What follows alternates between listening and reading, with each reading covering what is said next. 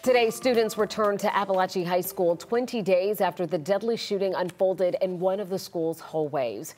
Students are only attending half days until fall break next month. Then they'll return to a full school day. Tonight, for the first time since the shooting, the school board met for a work session. And while many questions still remain about the shooting, the suspect, and the investigation, the board's main focus right now is getting resources in place as they work to get back some sense of normalcy. 11 Live's Cody Alcorn was at that meeting tonight. He is live for us now in Winder. Cody, today was the first of many challenges ahead for the district.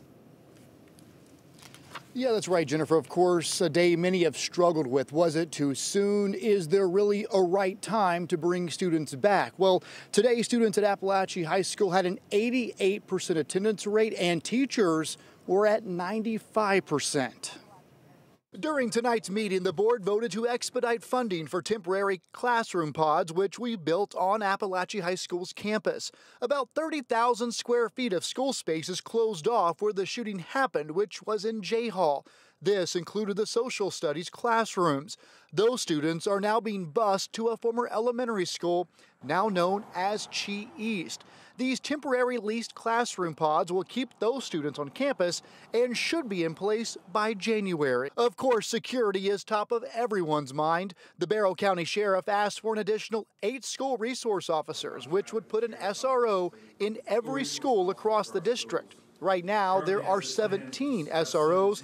The additional 8 will allow both high schools to have multiple and middle and elementary schools to have at least one SRO, which a couple of parents who showed up tonight say is not enough. We need metal detectors, which will deter a student from taking something into that school. Well, there was a lot missing, like what are we going to do for security going forward? I appreciate the sheriff's office.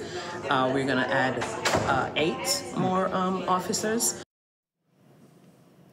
Metal detectors were not brought up tonight. There was no public comment. There were about 40 people who showed up, but about 98% of those folks were either faculty or staff. Now, next week's board meeting will have public comment, and that is when we expect a lot of parents to show up and question this board about the events leading up to the shooting, of course, how things unfolded after the shooting. Up until this point, the Board of Education, they have not taken any questions from us directly, only releasing prepared statements. Of course, we'll be at that board meeting next week. In Winder, Cody Alcorn, 11 Alive News. Yeah, a lot of parents still looking for answers. Cody, thank you so much.